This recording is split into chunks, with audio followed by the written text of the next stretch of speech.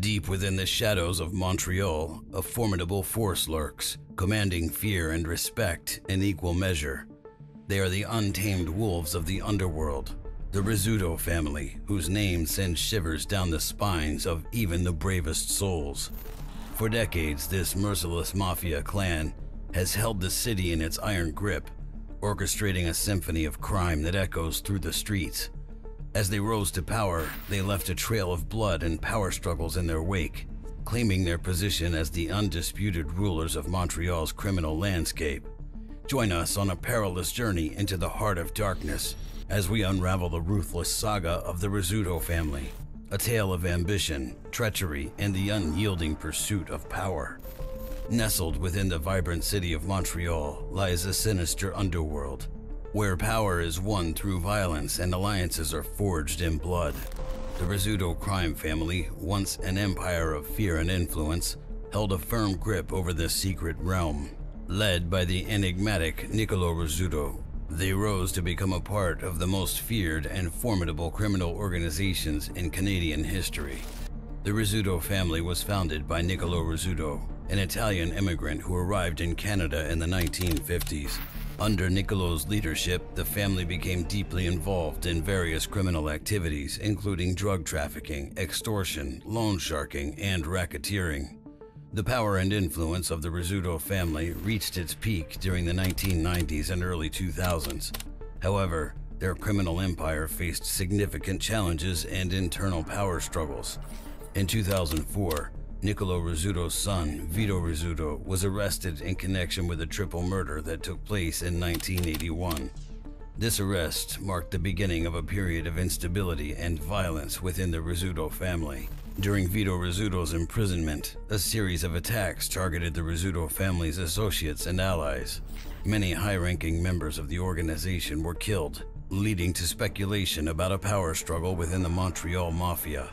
These attacks were believed to be carried out by rival criminal organizations seeking to weaken the Rizzuto family's grip on power. Despite these challenges, Vito Rizzuto regained control of the organization upon his release from prison in 2012. However, his reign was short-lived as he died of natural causes in December 2013. His death left a power vacuum within the Rizzuto family, leading to further violence and instability. The detailed history of this mafia showed that Niccolo Rizzuto and his family packed their things and left Sicily for Montreal. He already had a job lined up too with the Montreal mob, at the time led by Vincenzo Vic Cotroni. Niccolo Rizzuto wasn't new to the criminal underworld either. His wife, Libertina Mano, she was the daughter of Sicilian mafioso named Antonio Mano, and, according to the McGill Tribune, the mobster's connections proved beneficial in connecting Niccolo with the Cotronis and other Sicilian crime families. This connection allowed Niccolo to form his own crew and make his own alliances outside the Cotroni family, whose management he often disagreed with. He's going from one side to the other, here and there. He says nothing to nobody. He's doing business and nobody knows anything, complained Paolo Violi in 1976. Violi was Cotroni's successor, evidently unhappy with the way in which Rizzuto conducted his business. In an attempt to resolve the ongoing disputes between Niccolo Rizzuto and the Cotroni family, the Bonanno family, one of New York's most powerful crime families with ties to Sicily themselves, sent a group of mediators to deal with the problem.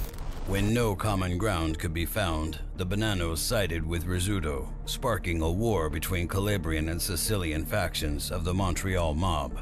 Rizzuto quickly orchestrated the murder of Pietro Sciarra, an advisor to Violi, and a year later, two of his gunmen shot and killed Paolo's brother Francesco. Paolo Violi, however, was seemingly spared by his brief stint in jail, only to be murdered upon his release in 1978. By 1980, the Sicilians had all but wiped out the Calabrians. Paolo's remaining brother, Rocco, was shot by a sniper mid-family dinner, and the Rizzutos had cemented themselves as Montreal's preeminent crime family. Then Niccolo Rizzuto handed the reins of his empire to his son, Vito. When Vito Rizzuto took over control of his father's empire, he was put in charge of a multi-million-dollar organization at the forefront of Montreal's criminal underworld. The Rizzuto crime family didn't take it slow when it came to crime. They had their hands in everything from construction fraud, drug trafficking, and gambling to money laundering, bribery, extortion, and stock manipulation. Then, in early May 1981, Rizzuto was called to New York by a high-ranking member of the Bonanno crime family, Joseph Massino. Many cite this moment as Rizzuto's official induction into the Bonanno crime family. The Rizzutos were often referred to as the Sixth Family. But that wasn't the only reason he was called down from Montreal. At that time, the New York Times put out a story detailing the successful infiltration of an FBI agent into the Bonanno crime family. The agent went by the name Donnie Brasco and had been discreetly keeping tabs on the criminal organization since 1977. Not long after Rizzuto arrived in New York, Brasco caught wind of 3 high-profile murders within the Bonanno organization. Alphonse Indelicato, Philip Giacconi, and Dominic Trinchera. 3 capos were gunned down in a nightclub in Brooklyn. An official complaint against one involved a mob member named Benjamin Ruggiero and read, "For the past 2 years, bitter and increasingly violent disputes have arisen among the several capos or captains within the Bonanno family, resulting in their split into 2 main factions, those loyal to the current boss of the family and those opposed to him." As the story goes, Indelicato, Giacconi, and Trinchera had been opposed to the Bonanno family leadership, so Massino orchestrated their murders and enlisted Rizzuto for the job, along with 3 other gunmen, including Massino's brother-in-law, Salvatore Vital.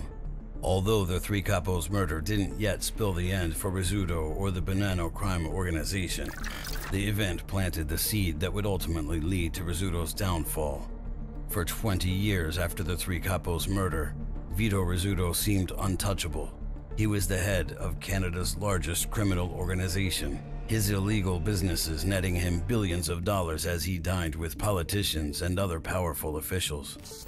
But in January 2001, Rizzuto's once impregnable empire was dealt its killing blow. A group of officers appeared at Rizzuto's home with a pair of handcuffs and a warrant for his arrest. It was surgical, Nick Milano told The Sun. Milano was one of the officers tasked with surveilling Rizzuto and ultimately putting him behind bars. Mrs. Rizzuto opens the door and he's at the top of the stairs. It's not a small property. My partner and I asked him to come down.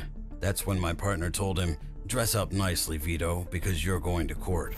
The Canadian police were able to bag Rizzuto in 2001, but it would take another 2 years for the FBI's extradition warrant to come through.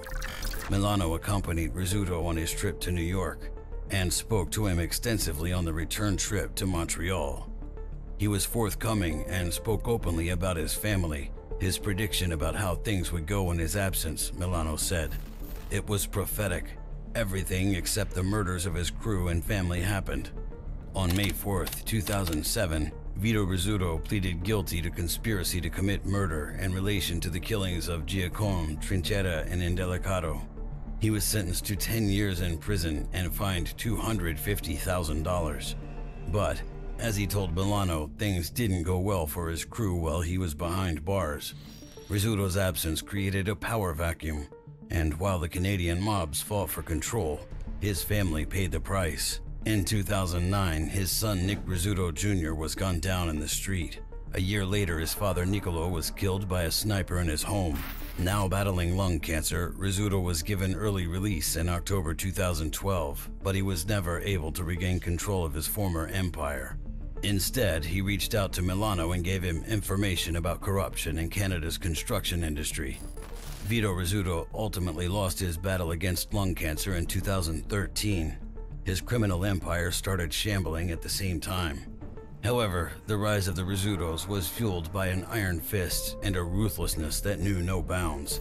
They controlled a vast array of criminal activities, including drug trafficking, extortion, and money laundering, ensuring their dominance over the city's illicit economy.